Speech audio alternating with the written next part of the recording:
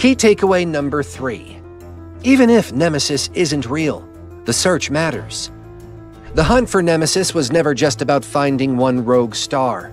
It was, and still is, a window into something much bigger. Our solar system's origins, its structure, and its long, sometimes violent relationship with deep space. If Nemesis existed, it would rewrite major chapters of astronomy. It would mean our sun likely formed in a binary pair, a revelation that would reshape our understanding of how stars are born and how common solar twins are.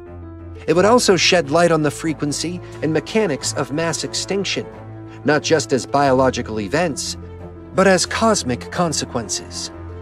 But even if Nemesis turns out to be nothing more than a clever hypothesis, the search itself has been invaluable. In trying to find it, astronomers built better tools. Missions like WISE